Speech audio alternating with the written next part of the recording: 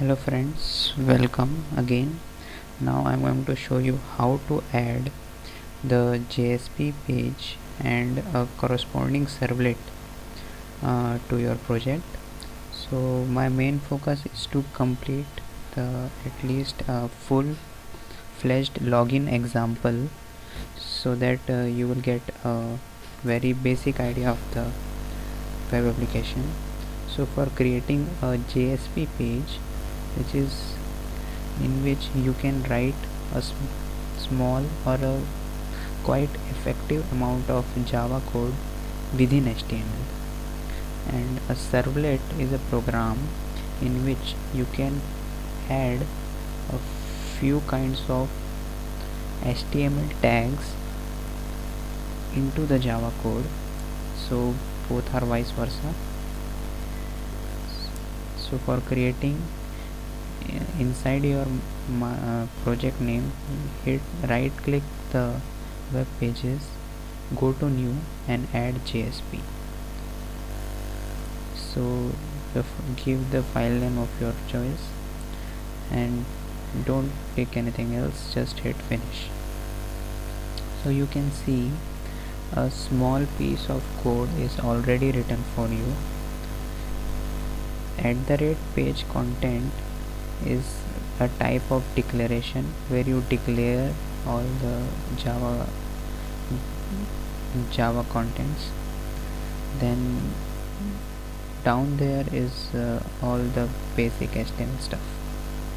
After that, for creating a servlet, you have to move down to the source packages directory, right click it, go to new and add a new servlet. So please follow this step very carefully. So let the class name be servlet only. So you can see in this the new servlet.java file will be located in this path. Go to next. Now please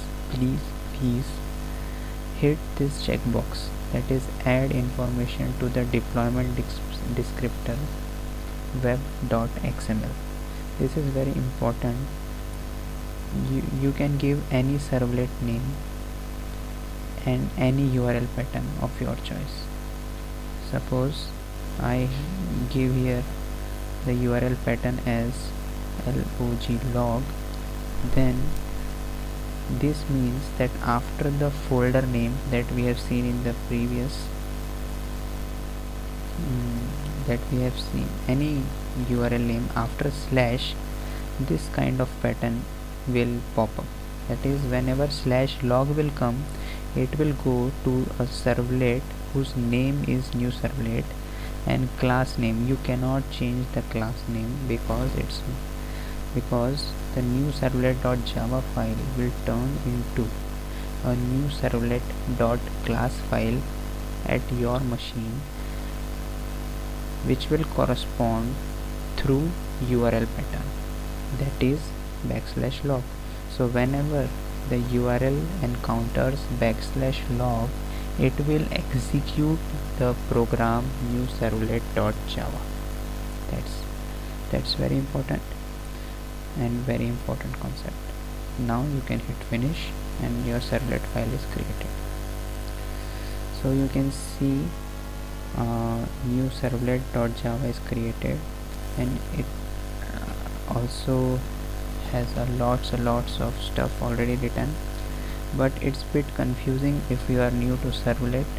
So I will be showing a very proper command. So